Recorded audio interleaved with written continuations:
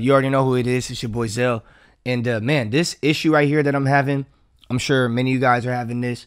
Studio One, y'all got to fix this shit, bruh, for real. Like, this has been a pain in my neck, bruh, for real. So, what I'm talking about, before I talk about it, please subscribe to my channel, like this video, help the algorithm, and comment if you guys have a solution as well, because it's some bullshit.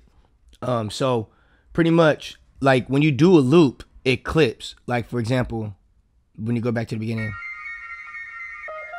you hear that clip in the beginning? I don't know if you guys cared on that one, but every time you bounce a MIDI file or a MIDI track to a wave such as this, and you can probably hear the clip. So what I did to try to solve it, I dragged out my note past the 9 and I bring it in, but even that don't work sometimes. See, it did it again. So here's the way I have to solve it.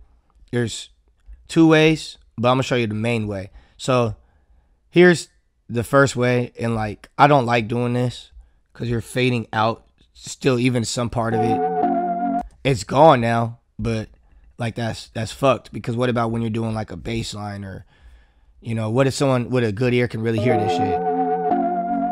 I mean, I can't really that well, but I'm gonna show you what I do. So Control Z. Let's Control Z all this. All right, so let's bring it all in. Here's what you have to do, sadly. Studio One, y'all got to fix this. For real. It's kind of like how FL Studio has their issue with every time you export, there's like a gap in the in the beginning. You have to slide it over. All right, so you have to literally arrange your beat. 250 seconds. You have to arrange it, right? Once you arrange it all in MIDI, you have to highlight it all. Make sure you know how you arranged it and that you want it like this. Press G for merge, or right click and go to merge, right? Now you bounce it, which I ain't gonna do, but now you would bounce, like, let's just say I did this one right here. Now you'd bounce it. Oops, that's my hi-hats, my bad. But like, this one right here was tripping. So now just assume like your whole track is arranged, and this is the only way I know. You have to do it through MIDI. And again, comment if you guys know another way. You have to do your mixing after you arrange it, like all that, because I do my mixing in the WAV file. You could do all this in the MIDI too, but it's just not the same. And you guys could hear the clip, like, even when it bounces. I don't get it. But right here, it's the end of the song. And then it did it, but it doesn't loop. And then you can cut it off here, because usually you're fading the end of a song anyway.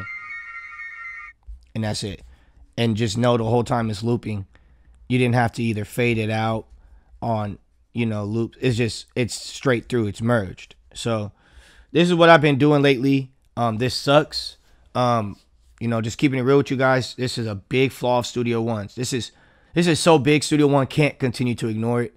And so either they fix that, or it's something that I'm gonna have to consider switching over to FL Studio for, or something else when I need to make beats, because it's been really, really difficult. So yeah, man, again, if you guys know how to fix this, let me know. It's all love. I hope this helps somebody out.